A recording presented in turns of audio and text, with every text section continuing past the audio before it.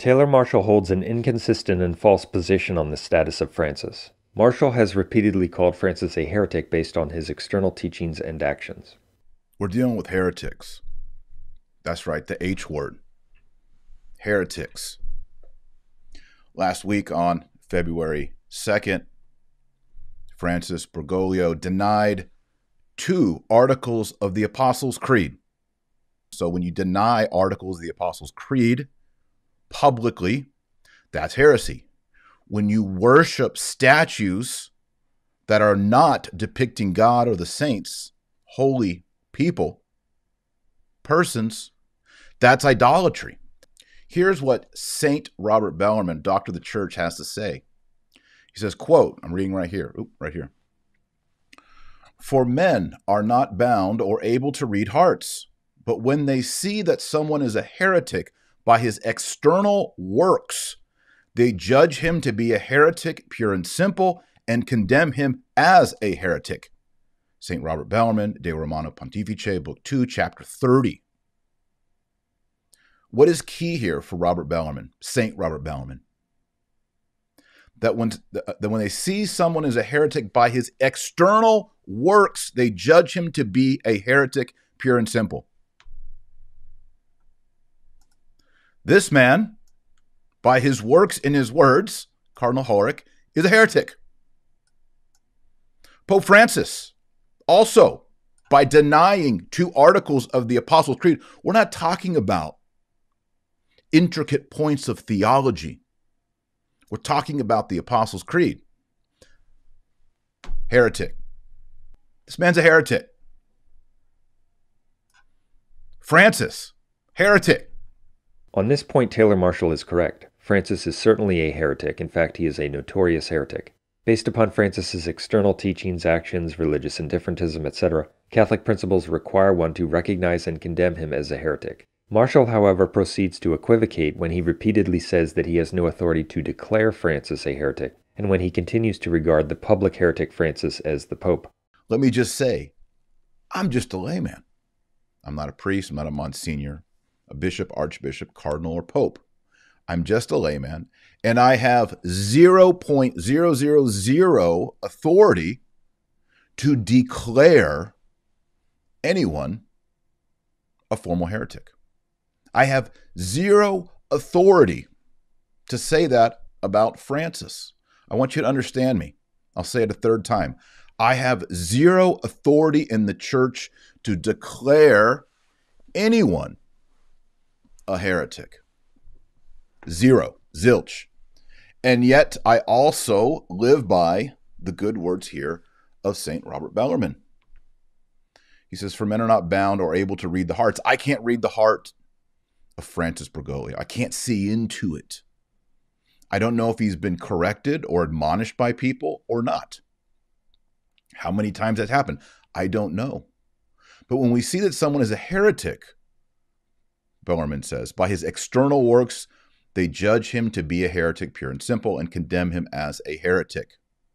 I can hear things that are heretical and say, that's a heresy. But I can't declare formal heresy, manifest heresy. I can't do any of those things. Marshall is equivocating. That is, he is using ambiguous language to conceal the truth or avoid committing himself to a position. In the process, he contradicts himself and contradicts Catholic teaching, as we will see. First, Marshall doesn't seem to know the difference between what is notorious in law and what is notorious in fact. Notorious in law refers to when a sentence has been passed by a canonical judge or the offender has confessed in court. In other words, it refers to an official declaration and a canonical process. But that's not the only way that one can become a notorious heretic. One can be notorious in fact. To be notorious in fact, no declaration, no official warnings, and no canonical process are required. Notorious in fact refers to when the offending action, for example a statement of heresy, is publicly known and its sinful or imputable character is also publicly known. This certainly applies to Francis. This is easily proven because Francis contradicts basic dogmas, dogmas that he's aware of, and dogmas that he's bound to know. Non è lecito convincere della tua fede. Il proselitismo è il veleno più forte contro il cammino ecumenico. voy a convencer a otro que se haga católico. No, no, no. C'è un grosso peccato contro l'ecumenismo. და არის ძალიან დიდი ცოდვა ეკუმენიზმის წინააღმდეგ. Il proselitismo. ამას ქვია პროზელიტიზმი. Mai si deve fare proselitismo con gli ortodossi. Io credo che le intenzioni di Martin Lutero non erano sbagliate e oggi luterani e cattolici, protestanti tutti, siamo d'accordo sulla dottrina della giustificazione.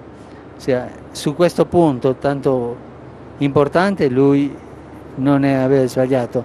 We're not talking about intricate points of theology. We're talking about the Apostles' Creed. Heretic. Francis has also admitted that his own teaching might be heresy and he doesn't care. Y me viene a la mente decir algo que puede ser una insensatez. O quizás una herejía. He preaches a false gospel. He teaches that it's good to participate in non-Catholic worship, etc. He is a notorious heretic. We cover this in detail in our video, Great Proof Texts for Sedevacantism.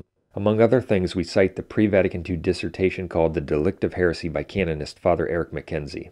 Mackenzie correctly noted that a person who claims to be Catholic can be a simple heretic, that is, one who has not received canonical warnings and not been declared a heretic, yet can be a notorious and manifest heretic. Thus, when Marshall says that he has no authority to declare Francis a heretic, that's true in regard to rendering Francis notorious in law via a canonical declaration, but it's irrelevant because Francis is notorious in fact.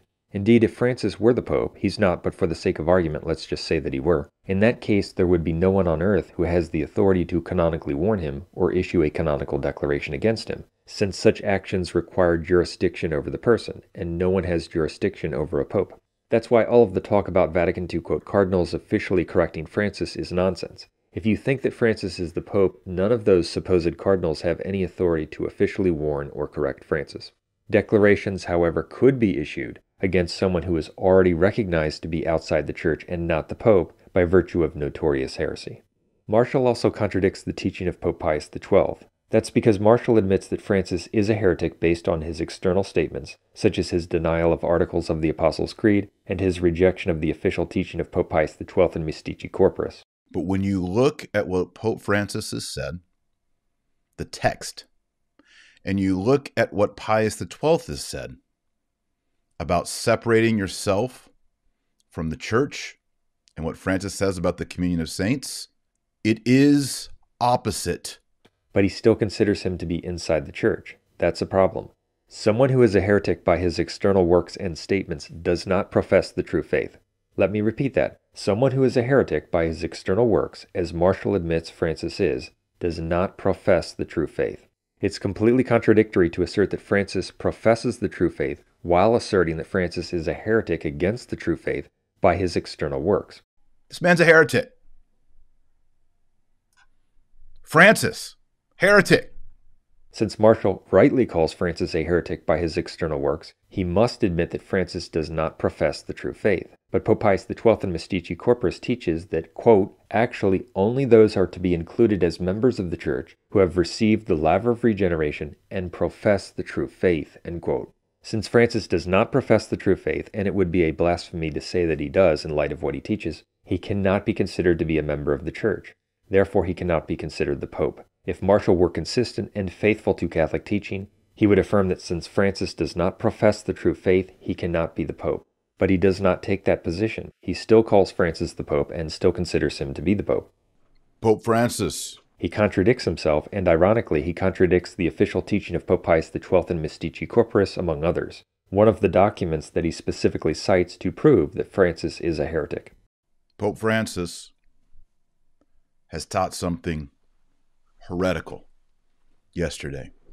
What's interesting about it is that it word for word contradicts the words of Pope Pius XII. Marshall also admits that Francis is a wolf who attacks the flock with heretical teaching. I thought this image was powerful of the wolf in the sheep clothing. Like I said last week, I'm not a shepherd. You're not a shepherd unless you're a bishop watching this. When wolves come in, let me put it back up. Here's the picture. When wolves come into the sheepfold, all I can do is go, bah, bah, look out, alert, alert, there's a wolf among us. When you're out with sheep, if a wolf runs into the sheepfold and the shepherd is away, those sheep are going to be, mah, mah, and they're going to be telling all the other sheep, there is a wolf here, look out, y'all are about to die, someone's going to get bit, there's about to be blood on the ground, a wolf is in the sheepfold. And I'm on the webcam right now going, bah, there is wolves, there is blood, there is danger amongst us. All I can do is let other people know, hey, do you want to get bitten by a wolf? Do you want a wolf to put his jaws on your throat? Look out. Well, St. Robert Bellarmine correctly teaches that a wolf who devours people with heretical teaching cannot hold jurisdiction in the Church. That's because the authority of the Catholic Church cannot lead people into heresy. St. Robert Bellarmine, quote, "It would be the most miserable condition of the Church if she were compelled to recognize a wolf manifestly prowling for a shepherd," end quote. Marshall recognizes a wolf as a shepherd. Pope Francis. In fact, he recognizes many wolves as, quote, shepherds, because he considers the apostate, fake bishops in the counterchurch to be the legitimate hierarchy. He contradicts Catholic teaching and leads sheep to the slaughter by encouraging them to submit to a heretical false shepherd who will devour them with heretical teaching such as Amoris Laetitia, among other things. Marshall also tries to justify various contradictory positions on Francis's status by bringing up the fact that St. Vincent Ferrer mistakenly followed an antipope in good faith for a period of time during the Great Western Schism.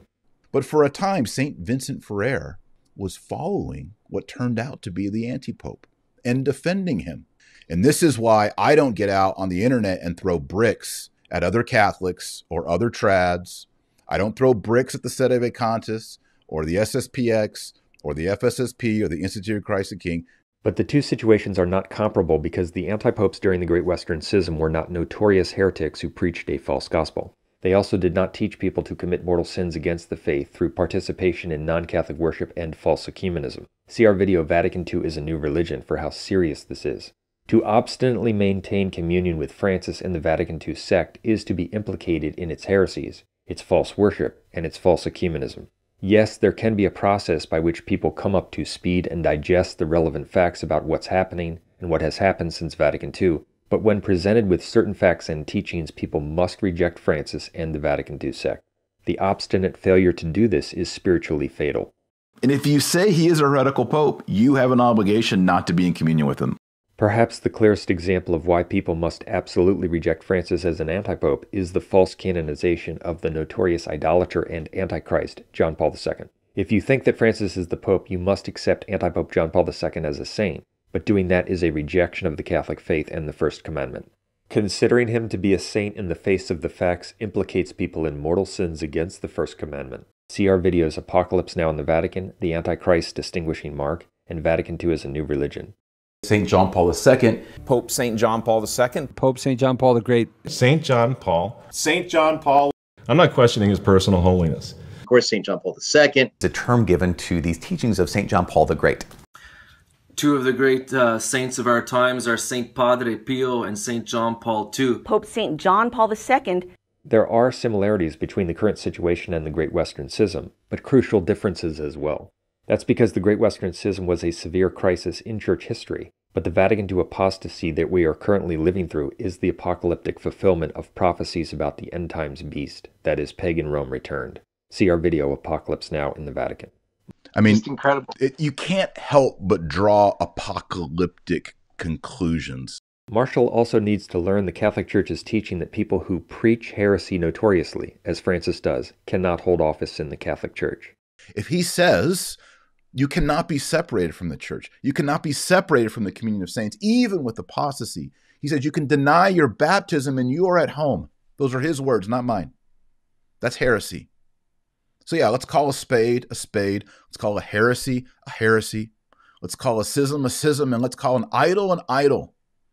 You see a Pachamama and you see people carrying it around and worshiping. down on their knees with the face to the earth, worship. It's idolatry. And Pope Francis encouraged idolatry for the whole church. It's on video, it's on camera. We've shown it over and over. And he's promoting heresy, its destruction in the vineyard of Jesus Christ. That means that even if Marshall tried to respond to this video by claiming that when he repeatedly called Francis a heretic, he only meant that Francis preaches heresy and that people need to reject his false preaching, that would not be consistent with his previous statements which clearly denounce Francis as a heretic, but it would still prove our point.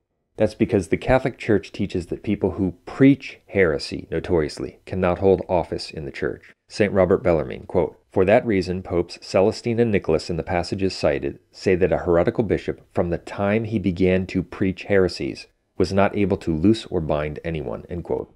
Does Francis preach heresies? Yes. Does Marshall admit that he preaches heresies? Yes. And he's promoting heresy, its destruction in the vineyard of Jesus Christ. The fact that someone who preaches such things cannot hold authority is not merely St. Robert Bellarmine's opinion. He is rather citing the official teaching of Pope St. Celestine and Pope Nicholas, as we cover in our video. The same principle is also taught in the Catechism of St. Peter Canisius, among other things. I've spent a decent amount of time reading various things of St. Robert Bellarmine in Latin, and there's no doubt that St. Robert Bellarmine taught that people can be manifest heretics prior to any canonical declaration, official judicial process, etc. Those who tell you that St. Robert Bellarmine only considered people who are declared or canonically warned to be manifest heretics are either lying or don't know what they are talking about. There are many quotes to demonstrate this, but I want to cite just one in which St. Robert Bellarmine uses the exact term manifest heretic. This is from his work on the Loss of Grace in the State of Sin, Book 6, Chapter 2. This is perhaps the first time this has been published in English. In this passage, St. Robert Bellarmine is talking about the heretical position of those who believe that infants who die without baptism and in a state of original sin will at some point be transferred into Christ's kingdom. He says, quote, "Yet who, other than a manifest heretic, denies that children dying in sin are never going to be regenerated through Christ and are never at any time going to be transferred into his kingdom," end quote. Notice, St. Robert Bellarmine does not say that someone who holds this false position and then is warned and declared is a manifest heretic. No, he teaches that the position is so patently opposed to established and known Catholic teaching that someone who teaches that false position is considered by that very fact to be a manifest heretic. The same is true in regard to Francis's many denials of well-known aspects of Catholic teaching and the gospel. So, does a Catholic have the authority to reject Francis as a notorious heretic who is outside the Church? Absolutely. A Catholic has the authority and the obligation to recognize notorious facts, to reject people who preach a false gospel, and to distinguish between those who profess the true faith and those who don't. For example, if someone showed up at church and the priest were baptizing with milk instead of water, that's notoriously invalid matter. A Catholic would have the authority and the obligation to shun and denounce such an invalid ceremony. Likewise, when a person preaches a false gospel, as Francis does, Catholics have the authority and the obligation to reject him as alien to the Church, as someone who does not profess the true faith and therefore cannot be considered a member of the Church. See Galatians 1, 8-9. To say otherwise is to deny the Church's external unity of faith, a mark of the true Church that the Vatican II sect of Francis clearly does not possess. Cardinal Dolan says he'd give Holy Communion to Joe Biden. New York's Archbishop made the comment in an interview with Fox News this morning. In fact, Taylor Marshall makes many statements which demonstrate that the Vatican II sect of Anti-Pope Francis, with which he professes communion, is not Catholic and lacks the marks of the Church. Meanwhile, James Martin has no restrictions, no sanctions, no censures, nothing on him. But James Martin does get to meet with the Pope, and James Martin is appointed to the Dicastery of Communications so that he's officially a spokesperson for the Vatican. And he promotes his agenda. And by the way, yes, Bishop Barron did write an endorsement for Martin's latest book. Everybody out there that says, oh, Bishop Barron, yeah, he did good, he led people to church. Look, Bishop Barron is endorsing James Martin. Just accept it. That is the mainstream church. If you want to get promoted, if you're a bishop and you want to be an archbishop, or you want to be a cardinal, you're going to get on the train with the four groups that we just mentioned here. You're going to write an endorsement for James Martin. Look who wrote endorsements for James Martin before. Tobin, and I think Supage. Guess what? They have red hats on their head right now. They're cardinals. That's what you do if you want to get a red cardinal hat. You write blurbs for James Martin. Bishop Barron's doing that. Marshall thinks it's acceptable for people like the Fraternity of St. Peter to remain in communion with apostate fake bishops who are pro, quote, LGBT, among other things. I've been a member of a Fraternity of St. Peter Parish for 11 years. That's not a Catholic position. Marshall has also stated that in the past, the Catholic Church, in his view, became heretical, corrupt, and denied her teaching. The church was heretical. Peter said, "You are Christ, Son of the living God." The church began to deny this truth in the 300s, right after she got legalization. In the early 300s, after 313, the Catholic Church had all kinds of privilege, money, fame, and she became corrupt and heretical until a moment of apostasy entered into the political scene. But that is contrary to Catholic teaching. The Catholic Church teaches that the magisterium is free from error, that the Church is preserved from blemish in her doctrine, and that she never has been nor could be contaminated. Since Marshall wrongly thinks that the Catholic Church can become heretical, perhaps that's one reason that he fails to recognize that the Vatican II sect is not the Catholic Church. The problem with and the deception of Taylor Marshall consists primarily in the fact that since he decides to cover almost every breaking news story in the Vatican II sect, and he does say many true things, people who listen to him think they are well informed about the current situation, but they actually aren't. He provides some truth, but disastrously false conclusions. In that way, he is very deceptive. He keeps people in the apostate Vatican II sect, the prophesied end times counterchurch. Feels like a communist takeover of the Catholic Church. It's taking the buildings and the robes and the vestments and the language and the look and the feel of Catholicism, but it's using it to promote a secular agenda. It certainly feels apocalyptic. He keeps people in communion with false bishops and adherents of the Novus Ordo, who in many cases are much more liberal than he is. The good Bishop Joseph Strickland. And thus, while he may say many things that are traditional, he has no problem with people who adhere to the Novus Ordo. Don't worry, I'm not going to bash the Novus Ordo. Yesterday I went to confession, and one of the things I confessed was being prideful and judgmental and worried and concerned about the state of the church and corruption in the church and scandals.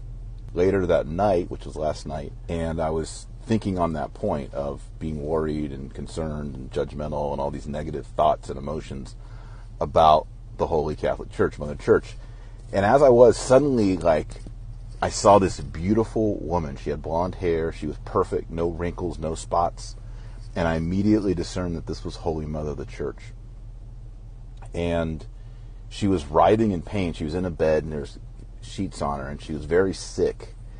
And I noticed that her breasts were engorged with milk, tons of milk. And there were babies and children crying out to her that were hungry, and she wanted to feed them, and she was upset. But she was so sick she could hardly sit up from her bed. And then I thought to myself, she's poisoned.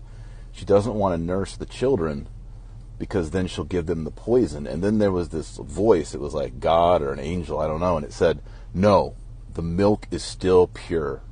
The woman that Marshall wrongly thinks is the Catholic Church is actually the Whore of Babylon, the end times counterchurch.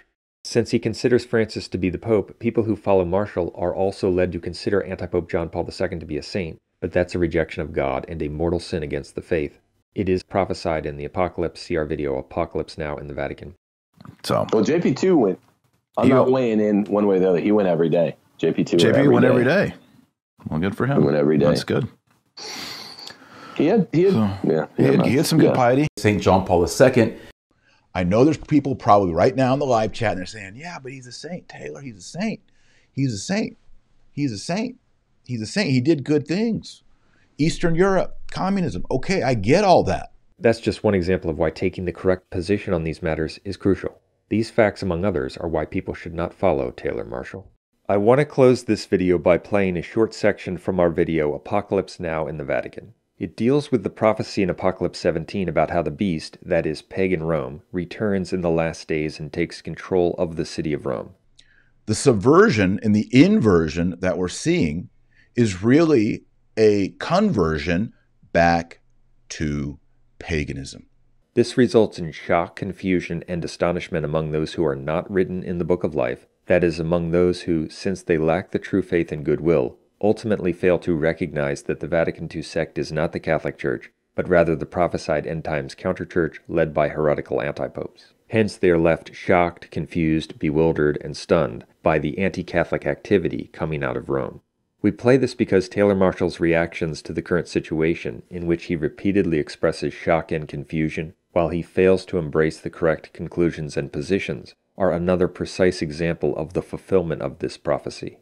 Yeah, that's outrageous. That the number one, European abortionist. Yes, he said she was a great woman or something like that. It's like, Forgotten what? Grace. What? Yeah, she's getting a backslap, and Bono's in there and all that, and it's just craziness, folks. Martin Luther was not wrong on justification. Really? This is heresy.